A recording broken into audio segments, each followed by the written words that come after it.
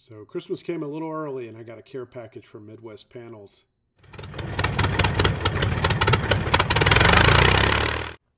So Christmas came a little early and Midwest Panels sent me an awesome care package, and it's a overwhelming amount of stuff that they sent me. It was 4 big boxes, a couple of 100 pounds, and I've been opening them up and sorting it all this evening.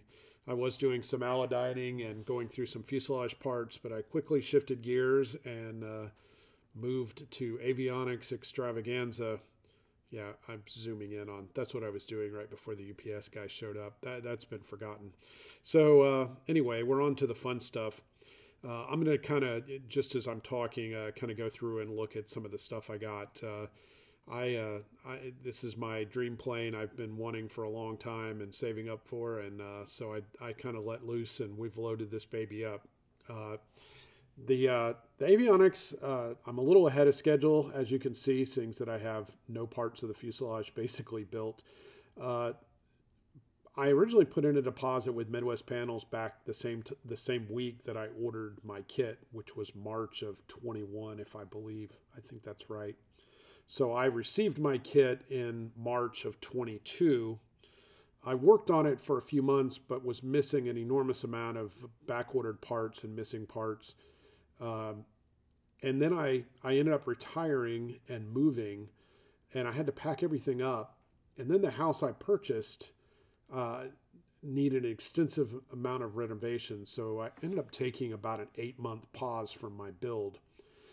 In the meantime, I had kicked the can down the road a couple of times with Midwest Panels, but we were coming up on some big price increases, or expected price increases, from all the avionics manufacturers. So I just decided to go ahead and pull the trigger and just go ahead and get things moving.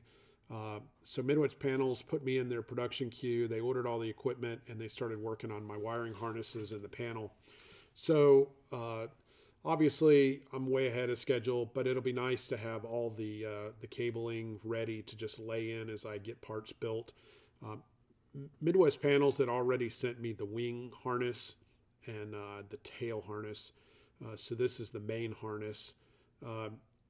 So I can just lay these in as I get to that point, which hopefully will be pretty soon.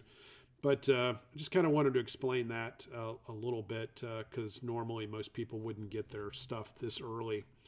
But and the big tamale there, the main panel. So anyway, I was able to change the order and get the newest IntelliKey NGR that Midwest Panels just came out with, which is very cool. I like the idea of the recording and the downloading capability of that. It was just a little bit more expensive than I think I originally was slated to get the 2nd generation system.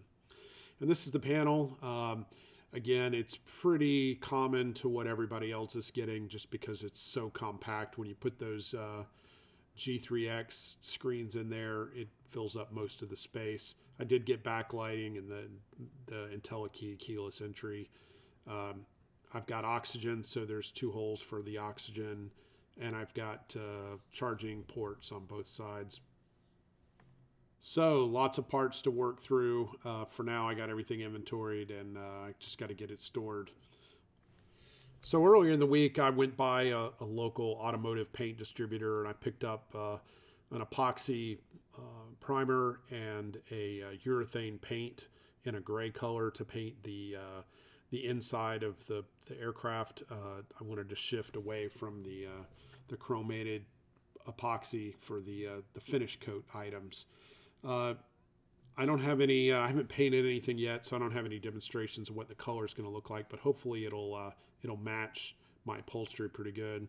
Here I'm just showing you the ribs of the rear fuselage that I built last week. I'm still missing some parts. Over here, I took off, the audio was not good, so the back rib assembly, that's kind of a complicated arrangement there at the tail, I'm missing 2 parts. So therefore, it really doesn't behoove me to start moving forward, because I'm going to have to take out that whole back assembly and add some parts when they come in.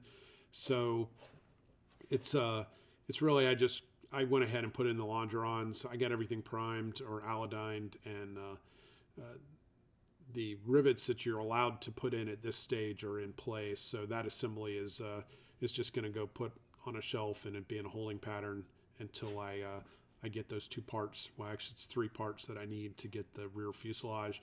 But as you can see, I got the ribs done. I think it'll be a few hours and I'll have the rear fuselage done.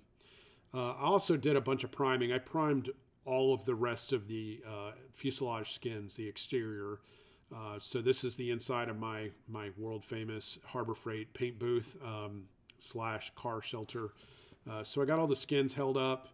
I thought they turned out pretty good. I ran out of a little bit of paint towards the end, and a couple areas the primer's a little thin, but honestly, you're really not supposed to put it on too thick. It's just not necessary.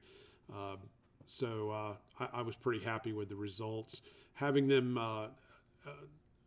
hanging in a sort of closed-in environment makes an enormous difference. And I'm hoping that'll help me out when I get to painting real stuff with real paint.